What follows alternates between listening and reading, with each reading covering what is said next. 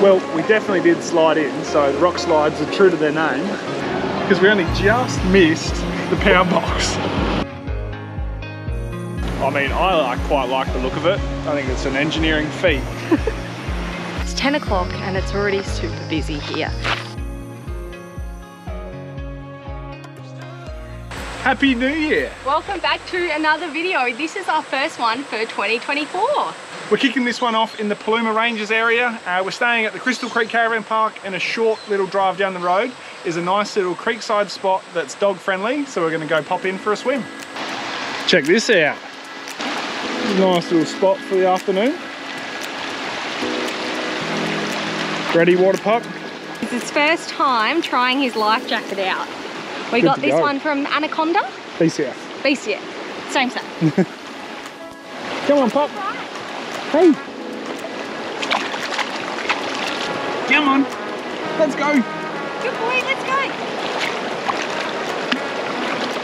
Hey. Oh, what nice work, pal. Look at you. Nice and cool in here. Yeah, this is alright, isn't it? This is beautiful. We just found this spot on Wiki Camps. Looks like there's a few of these spots that run up and down this stream. So this is Crystal Creek. You've got Big Crystal Creek, Little Crystal Creek, and some awesome spots around here. They're not all dog friendly, but this one is.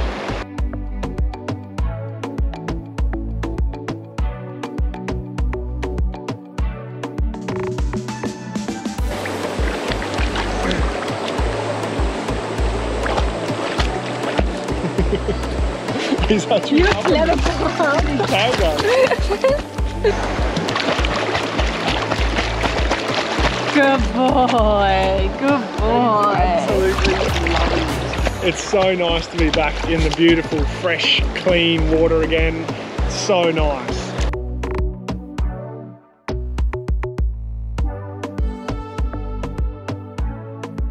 Well, we're going to put the GoPro down and enjoy a beautiful swim. We are all refreshed after our swim at Crystal Creek, and we're back at the Caravan Park. So we're staying at Crystal Creek Caravan Park. This one is a little bit of a hidden gem, I think. When you look at the map, it's just behind a roadhouse, which aren't usually the most glamorous caravan parks, but this one is so tropical and lush. Look how pretty our site is.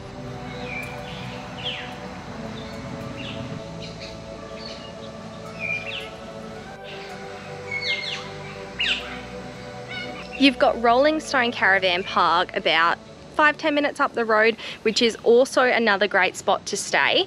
But we did that last time, so we thought we'd change it up. And this one is half the price as well. We've also chose to stay here because it's dog friendly. We can leave Juice in the van for a couple of hours and go explore in the national park over the next couple of days. We have just come out to Paradise Waterhole, aka Big Crystal Creek, for a swim this morning. It's actually cloudy. Cloudy, a little bit of drizzle, but it doesn't feel cold. So we're super keen for a swim, and it's going to be wicked. Last time we were here, it was in the dry season. There was lots of water, but I feel like today is going to be just a little bit different. I feel like it's going to be heaps more flowing. Should be good. Fingers crossed anyway. This is stunning. I'm so happy we're back here. This is like one of the prettiest, biggest waterholes we've found in Queensland. It's that really like nice deep blue colour.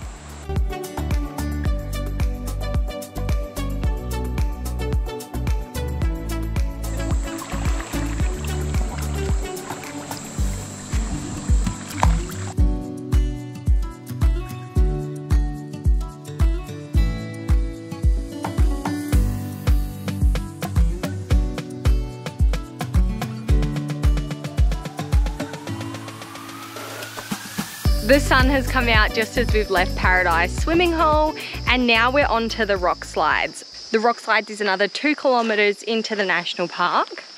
We thought we'd bet the crowds this morning, but it's 10 o'clock and it's already super busy here.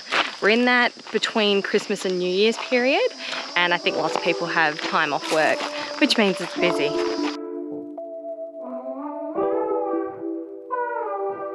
Well, that's going to be plan B if the rock pools are too busy. We'll just hop in the shallow water in the creek. It's not too far of a walk, might be about maybe a K all up. So why it's called the rock slides is because you can slide down the rocks like a slippery dip.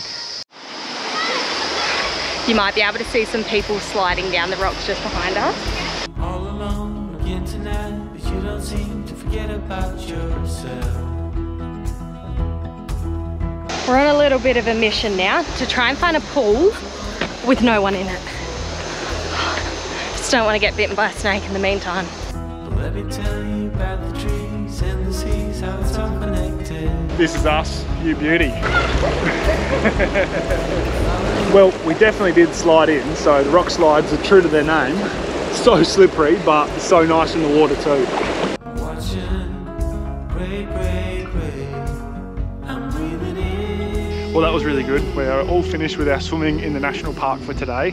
So we're gonna go grab juice, we're gonna go head to a nice little creek and go find somewhere to go for a bit of a swim. We have found another awesome spot for a cool down, which is dog friendly. I don't know the exact name at the moment, but we'll find it on Wikicamps and put it up here for you to find. It's not far from where we're staying at the Crystal Creek Caravan Park, only about 5 minutes down the road. So this one's awesome because you can park up literally right next to the creek. It's not very deep, but it is nice to sit in there with your chair, have a drink, and for Juice to have a bit of a paddle and a cool down.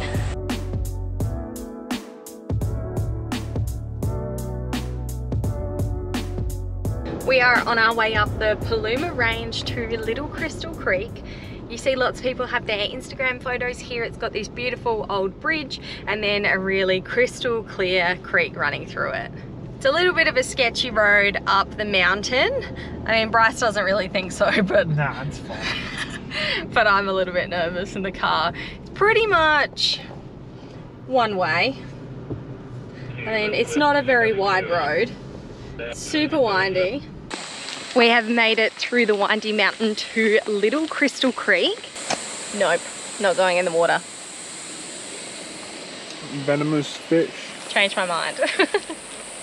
Isn't that stonefish? Yeah, very similar.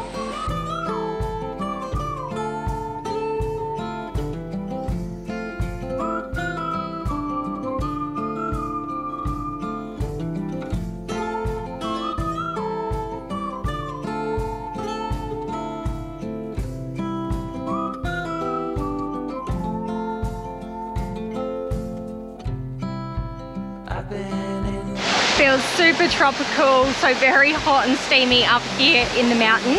We're gonna hop in the water, hopefully find a fairly secluded pool. There's all these little rock pools staggered down, and we're gonna try and find a good one to have a swim in. I've never been so close before.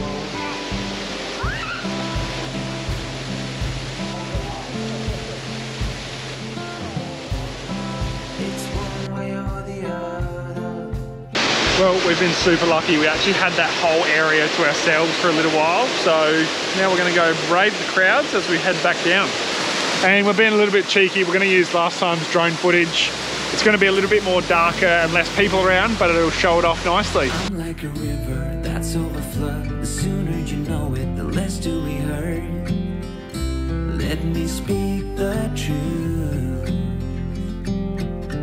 I know you don't want to face it. You think it's too late. We love bringing Juice everywhere we like to go as well, but unfortunately national parks is a big no-no for dogs, and some people think they are kind of the exception to the rule. There was a couple of dachshunds down there. It's just frustrating because you try to do the right thing and then some people still do the wrong thing, but what do you do?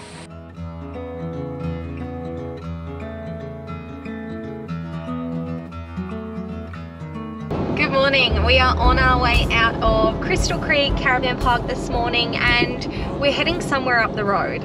All we know is today we have to stop in Ingham and stock up on some food, and then we're going to head up the road to Lucinda, we think.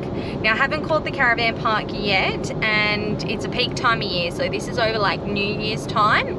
I don't think it's going to be super busy. So Juice and I are in the car waiting for Bryce because he's in the doctor's. He's got an emergency appointment because he's had a really bad back the last couple of days and he needs something a bit stronger than Panadol. While we've been waiting for him, I've given the Big Four in Lucinda a call, and apparently they've got heaps of availability. So we're gonna head there in a little while after Bryce is done in the doctor's. And then I might be driving for the next few days. If he gets some strong painkillers, I don't know what the driving situation is with them. So I might be towing the van. Good news for me, I managed to get some painkillers from the doctors and just got to take it easy. So Chelsea gets to do the heavy lifting for the next couple of days. And she's pretty lucky because she was about to have to move this caravan by hand because we only just missed the power box. So when we're backing in, I was like, we'll go all the way back into the site. Like, we've got a big site, let's utilize it, let's get in the shade. And I nearly stuffed up. Nearly. We were putting the awning out, Bryce was like, oh no. Oh no. Missed it by that much, I reckon. That's all right. We have managed to get in for a couple of nights at the Big Four in Lucinda. We've never been here before, and we're really interested to see the views of Hinchinbrook Island and see the massive jetty that's here. And a big back saver for me this morning was that electric blackjack. That made it so much easier. Push of a button up, push of a button down, saves you winding away, or even if you're jacking the trailer, mate, big help. We're feeling pretty out of place in Lucinda. I think we're the only ones in the whole town who don't have a boat. Yeah, there's some real big boats around too, some nice ones, but yeah, there's so many boats here. Everyone's out, or coming back from going out fishing and stuff. It's crazy.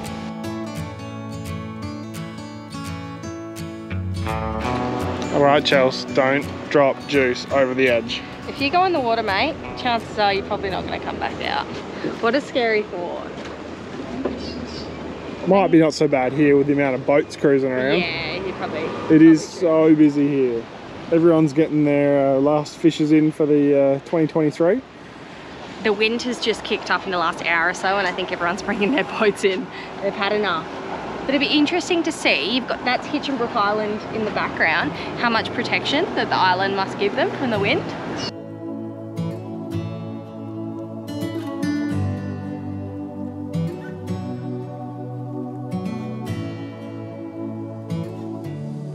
As we've just found out from the sign just nestled behind me here, Lucinda's got the longest service jetty in the southern hemisphere, and it's about 5.76 kilometres long.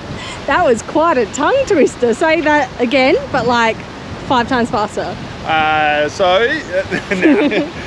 Pretty impressive though. It's actually really cool. And then there's a nice little baby jetty on the other side that we hope we can get to, but we're not really sure how to get to it yet.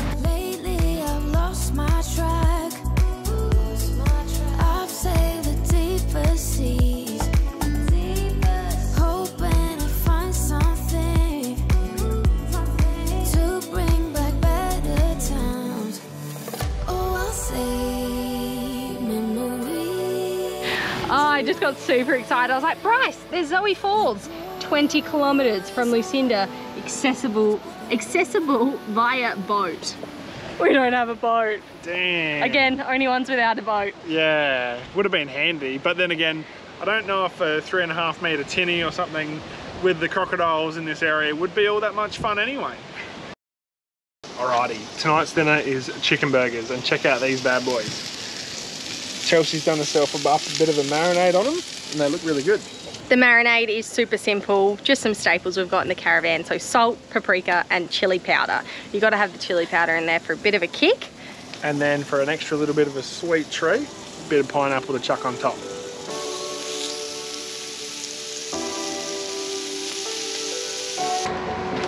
How good do these look? Check them out. You can't even see the bun on mine. Whoops. Yours is bunless.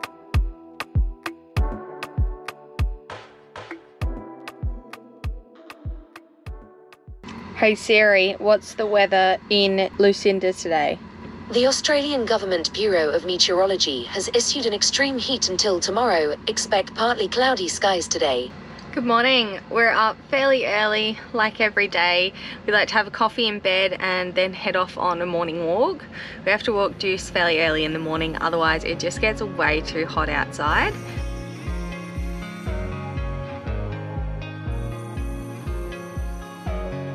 We're out for a bit of a sightsee this morning and we've come across a heap of mango trees.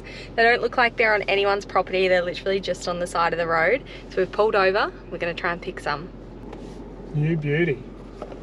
And we can use the canopy. Yeah, use a ladder on the back of the canopy, stand up on the top and get the good ones. There's some really good ones just on the ground. A little bit more.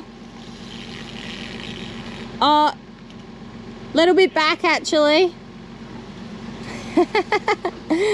Perfect. But you're gonna have to do it. Alrighty, show us a haul. Look at all them.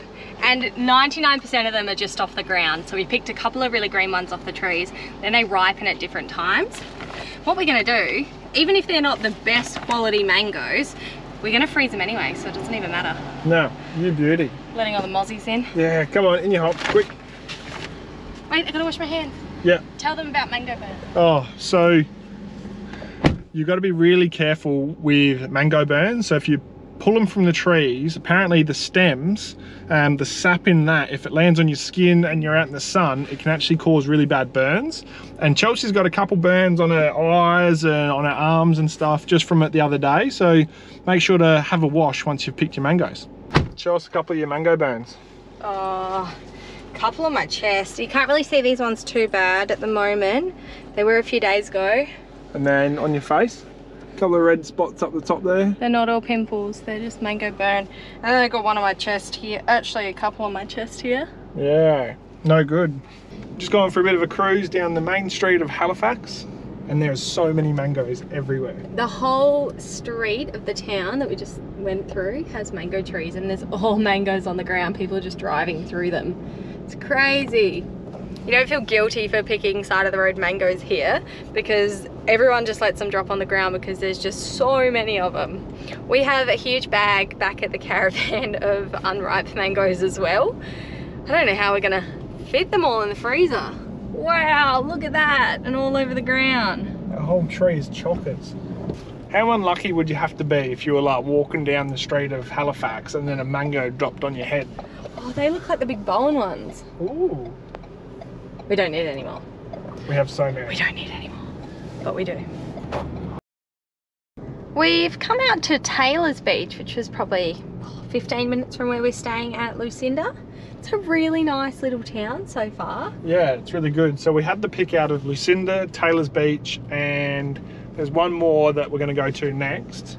You can't remember the name, can you? No, I can't. But we picked Lucinda because it seemed like a bigger one and it had a nicer pool. But I feel like we could be regretting our decision already. This is a really nice little town, and they've got like a nice walking track along the whole front. It's quite cool.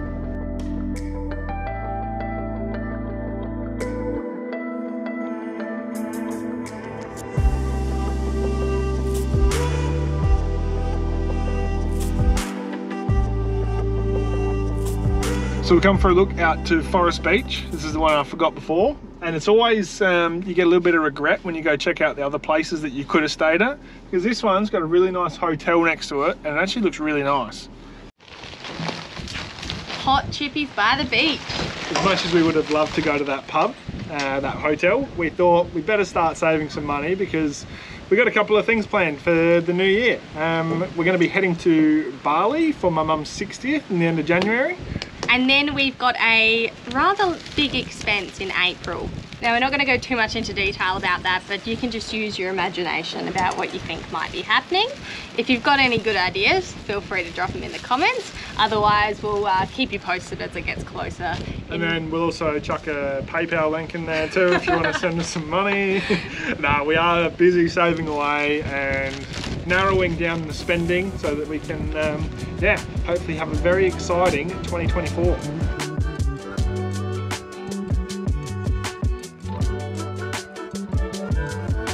While we're out and about, we thought we'd pop back into Ingham and do the Taito Wetlands Walk. So this one starts from the Information Centre in Ingham. They've also got a dump point and water here that you can fill up with. It looks like it's a nice big circuit walk. This will be Juice's third walk for the day, so he's pretty happy.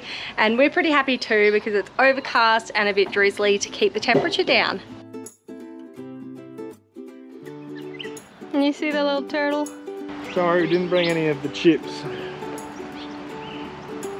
I reckon people feed him from up here. Nah. He knows this is where he comes for food. Yeah, they do. There's like 10 turtles swimming over to us. Hey guys. And there's some at the back. No, seriously, look at it They're all all. trying to go through the reed, like the lily pads, so they're getting stuck. Can you see any comb-crested jacana? You said it better. Comb-crested jacanas. Very rare species bird. Yeah, no, I think they're pretty common here. Oh, I think I can hear the call of a comb-crested jacana. A rotten plover, I reckon. This is actually a really nice little walk in Ingham. So if you're heading through the town and you want somewhere to park with the caravan, you can always park at the information centre. There's heaps of parking, and do the Toto Wetlands walk. It's a bit of a loop. You can see heaps of turtles and fish, and there's also some crocodile warning signs. So if you're lucky, you might even see a little freshie in here. We've organised ourselves a couple of voddy sodas and we're sitting down on the beach overlooking Hinchinbrook Island and the eyesore of this huge, huge jetty. I mean, I quite like the look of it. I think it's an engineering feat.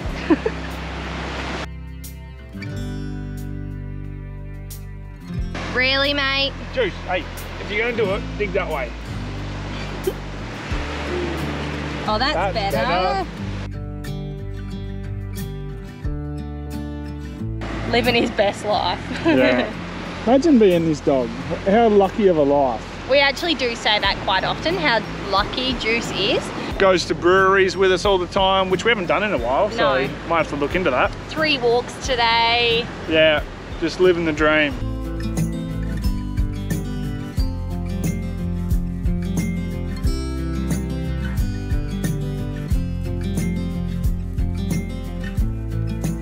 Well, we hope you've enjoyed this video. We are on our way out of Lucinda and heading to Mission Beach. If you've liked these ones, please make sure to like and subscribe, and we'll catch you next Sunday.